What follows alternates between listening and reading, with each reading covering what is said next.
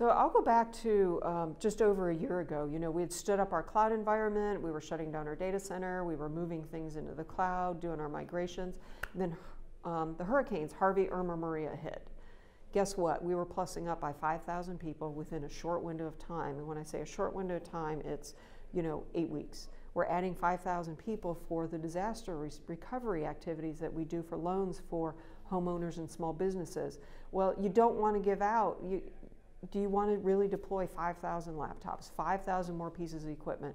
How do we do this? So using our cloud environment that we were, you know, we were moving into already, we said, how about if we spin up some virtual desktops?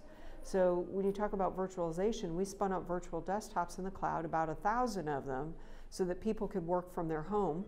So some of the more experienced loan support folks could work from their home without having to come in to the office. So using those virtual desktops in the cloud, they were able to log into SBA's environment, not only saving us on hardware for laptops and those type of things, but also saving us on facility space and the cost of having more building and desks and seats for people. So that was something that Harvey, Irma, Maria, that we were able to support that big surge of 5,000 additional people. And then with the virtualization, we're not using 1,000 virtual desktops. We start spinning things down as we don't need it. So we're not paying for all of this for a year and all these licenses. We're only paying for what we use.